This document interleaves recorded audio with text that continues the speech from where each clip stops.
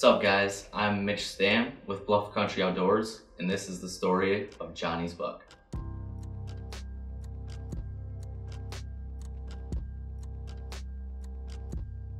So the story of Johnny's buck starts back in 2019 when Johnny Walker, the person that the buck is named after, actually found his right side of his shed. Actually a really unique rack too, a little sticker off his G2 here. Got nice swooping beams, and I mean, he was only a 2.5 at the time, but he was showing characteristics of a buck that could be something special. And then in the spring of 2020, my dad found this side, his right side off of him, and then the neighbor actually found this side off him and was fortunate enough to get that side from him. So we got the match set from him as a 3.5-year-old buck. Just a awesome 3.5-year-old with cool genetics. This inside point right here. After getting him in this year, you knew he could really turn into something special. And we're looking forward to seeing what he would do in 2021. So then shed year of 21 comes around, and he turns into this guy. He was a mainframe 9-pointer with 2 kickers. He's a low kicker off his main beam right here and another one off his G2.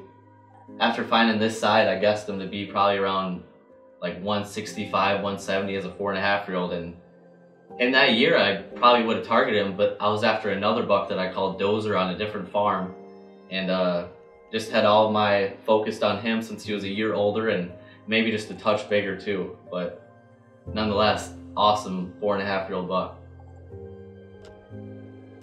So the summer of 2022 rolls around, and just like every year around the 4th of July, I start getting all of our cameras out and we start preparing our sets for the next year and get our water holes in that haven't been put in the spring, and sit back and see what we get on camera.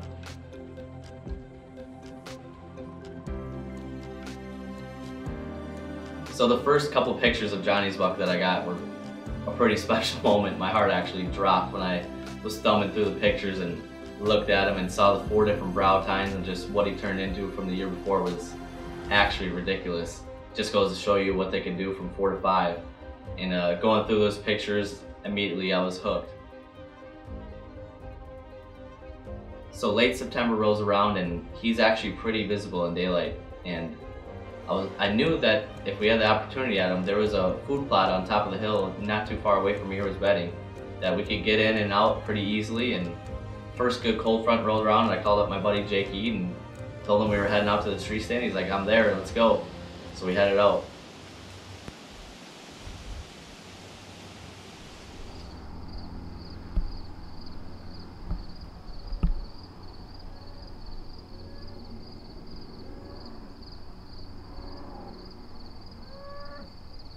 We actually had a really good night that night, but didn't see Johnny's buck. We saw another 3.5-year-old that we called Warty because he had a bunch of warts on his neck and stuff. But with this cold front being around for the next couple days, I knew I was going to hit it pretty hard. So the next night, September 22nd, little did I know that would probably be the best night of early season hunting that I've probably ever had. And here you go, take a look for yourself at the footage. Well, it's September 22nd today. It's about 4:45. We got in here a little earlier than last night. There was a couple deer and turkeys in the food plot already when we got here, and bumped them off a little bit. So hope it's early enough that it didn't disturb too much. Hoping we can see Johnny's buck tonight. He was on camera last night out in the bean field about probably 200 yards away, but that was at like 1 a.m. But he was also with the buck that we saw last night called Warty. So I don't know, you never know. With the beans turning yellow, I'm thinking he's gonna come to the clover, but just gonna have to sit back and see, so stay tuned.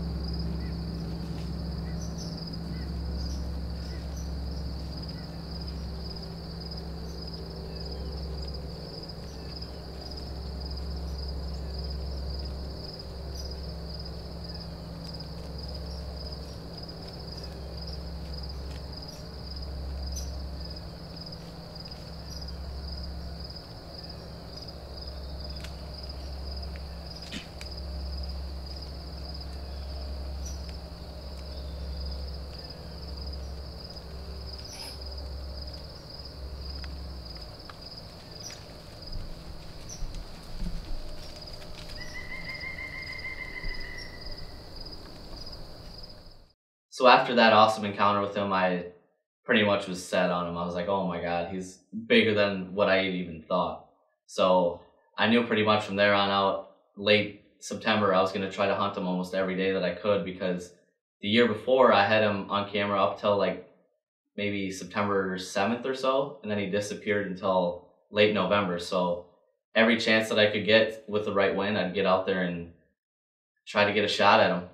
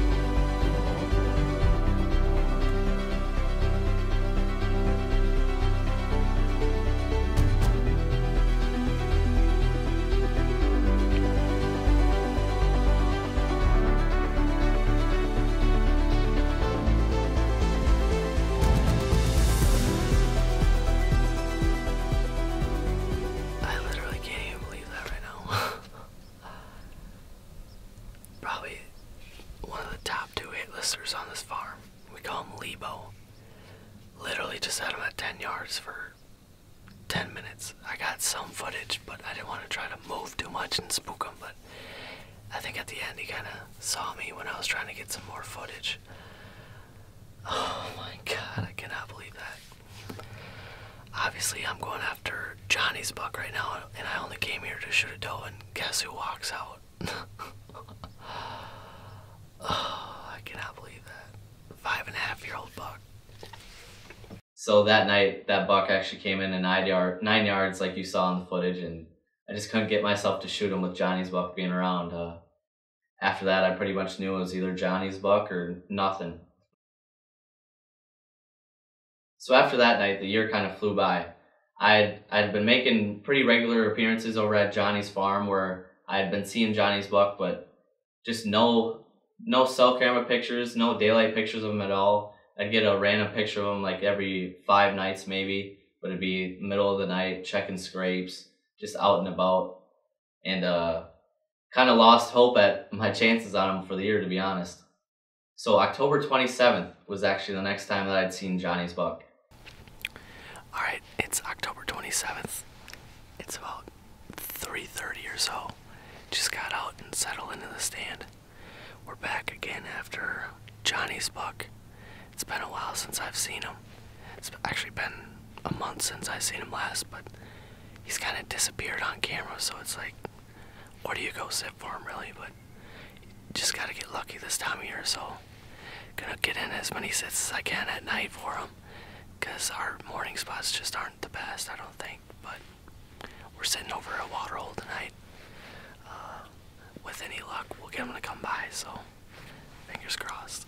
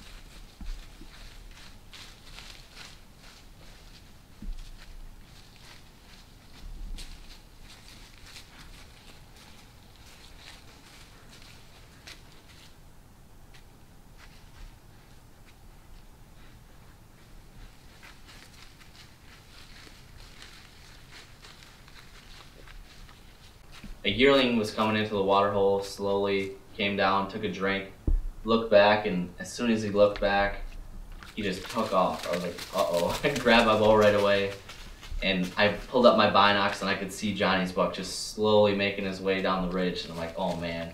So I pulled up my phone, checked out, there was like maybe 2 minutes of legal shooting light left, and I knew that I wasn't gonna get a shot at him, just how slow he was walking. He ends up coming in within probably 40 yards, just walking back and forth at the same trails that the does that came in probably a half hour before that on. And he made his way slow but sure to the water hole. The water hole is like 18 yards away. He was sitting at 18 yards for probably 10 to 20 minutes, just slowly making his way out. And then after that, he made his way out to the field, and I got nervous because I didn't want to get down and spook him from the field, so I actually called Johnny, the guy that lives at the farm, up, and he came up and picked me up with his truck. So the next couple days I hunted that farm both morning and night, just in search of Johnny's buck, but wasn't having any luck and wasn't really seeing much either. So October 30th rolls around, and I decided to take the morning off because I've been hunting that farm pretty hard, morning and night for the last probably 5 days.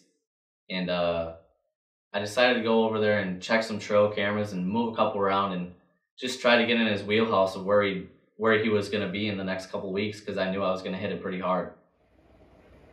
So we went over there, actually called my dad up and Johnny, and we went out that day and actually refilled the water hole too, because I knew it was a spot that I was probably going to be hunting quite a bit in the next couple weeks.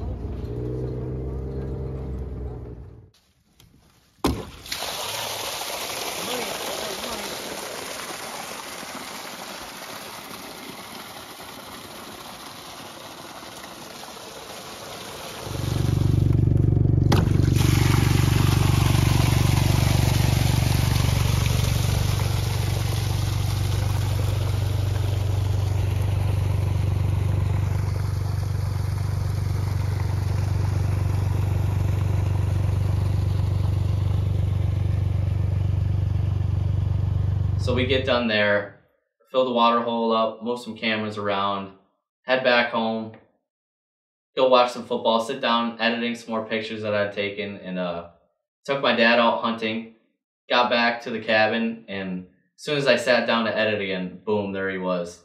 I got a picture of him following a doe. I got the picture of the doe and then him probably a couple minutes after that. As soon as I got that picture, I lost it. I got up, texted the group chat right away. I was like, oh my God, there he is. I couldn't believe it. We were out there making racket, just going pretty much around the whole farm, just moving cameras and stuff. I just couldn't believe he was out there in broad daylight. So I packed up my stuff, got ready, and headed off to the farm. After a mad dash and a mad scramble, we made it back up into the tree. We were literally just here filling up this water hole all day today and moving blinds and checking cameras and stuff, but there's a doe in heat right now. I'm pretty sure of it, so you never know what's gonna happen, so stay tuned. I'll be on the edge of my seat all night. Let's go. So about an hour passes and I hadn't seen anything yet, but all of a sudden I hear some chasing up on the top of the ridge. So I grabbed my bow right away, grabbed my camera arm, and pointed over in that direction. After a little bit, I saw a little fawn come through, which was a nubbin buck. Then I saw the doe. Then right after that, Johnny's buck was walking right underneath the ridge, kind of trying to cut her off. And I couldn't believe it. There he was.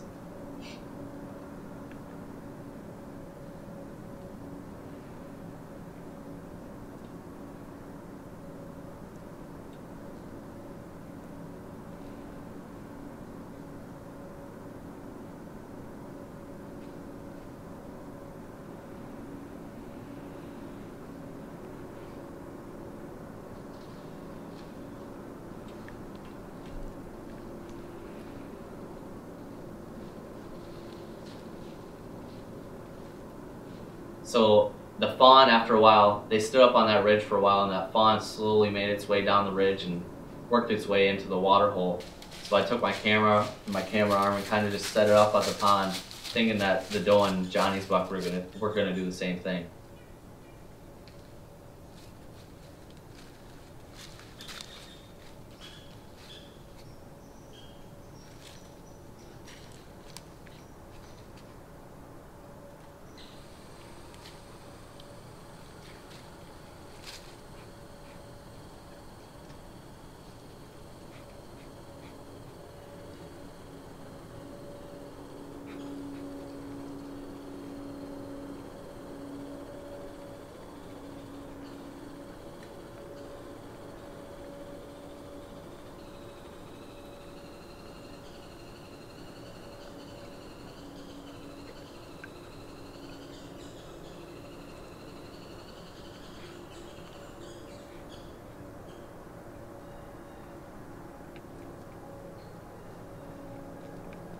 The slowest I've ever seen deer walk in my life. They just slowly make their way down the ridge from probably about 100 yards out, working their way kind of within range. The doe kind of skirted around and went probably on a trail 60 yards away, but Johnny's buck was kind of angling at a trail that I had marked off with my rangefinder at around like 35, 40 yards.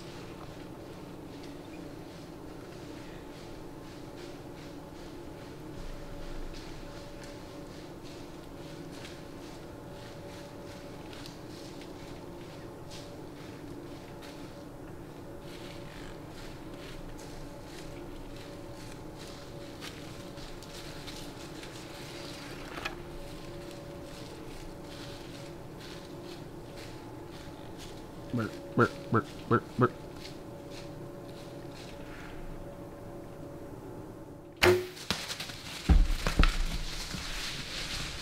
Come on.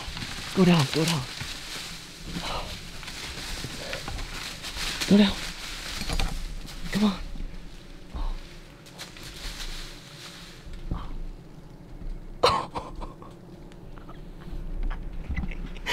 You've got to be kidding me. Let's go. Let's go. Whoa. Oh my God, I just did it. I just did it. Oh my God. I literally can't believe it. I can't believe it.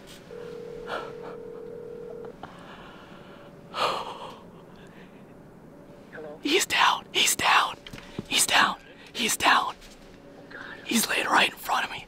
Let's go, Dad. Let's go.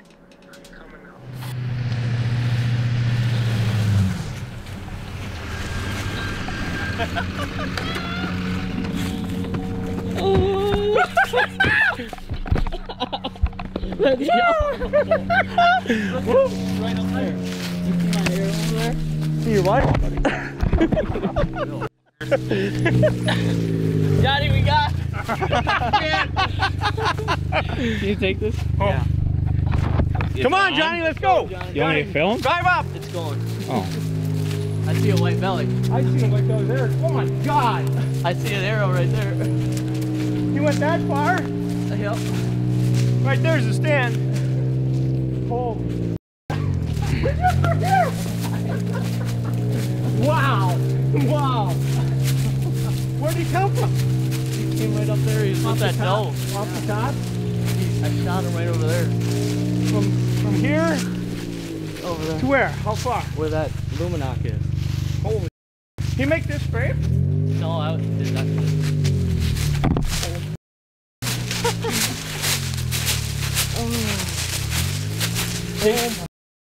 Big old 20 as it is. Oh my God. We did it, Dad. Oh my God. We did it. Unbelievable. Oh. Wow. We're trying to get stuck. Oh my God. Get behind him, Mitchell. Oh God. They won't recognize me with a hat on. Oh my God. We did it. Wow. Lucky as hell today. Wow. Oh my God. Third time's a charm, I guess. 13, 14 pointer at least. 1, 2, 3, 4, 5, 6, 7, 8, 9, 10. Yeah, holy cow. Look at that guy. Unbelievable. Look at the mask. You think you're gonna beat that 170 line? God, right through what there, a right star. through the heart. There he be. Look at that, Johnny. Now that's got to be a full body mount. Yeah, you get up along on the other side of him. Holy! What do you say, Johnny? Here's Johnny's buck. Look at that. All right, 1, 2, 3, Not let me bad, know. huh? Not bad. Look at the camera, We you did it. birds. We finally did it. Johnny, smile. All in all, I can't thank Johnny Walker and my dad enough. It's just all the work that we did on the farm that year. Obviously, I wasn't the only one doing all the work. My dad's always around helping me put up tree stands, putting in all the ponds and stuff. And Johnny Walker's out there planting all the food plots and stuff because he lives on the farm and he can just go out and plant it. And he does an awesome job. I can't thank him enough. Just truly blessed to be able to hunt a deer of this caliber, and just can't believe I actually got my hands on him and got it all on film for you guys to see. So pretty blessed, and I don't know if I'll be able to top this one for a while, but I'll definitely be trying.